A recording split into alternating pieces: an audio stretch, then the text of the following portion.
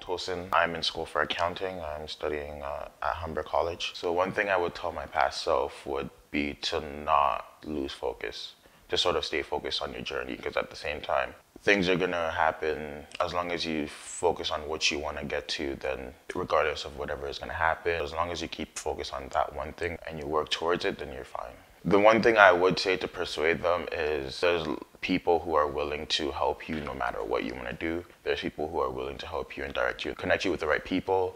And also you gain a lot of connections just from meeting people in the businesses. One thing I would like to say to the mentors would be thank you. Without your help, I don't think I would be who I am now. I think I'm a lot more confident in getting a position. I'm a lot more driven. You're not motivated with no plan, right? So now I have a plan to actually get to where I want to be, and I have the right steps and the right mentors to help me get.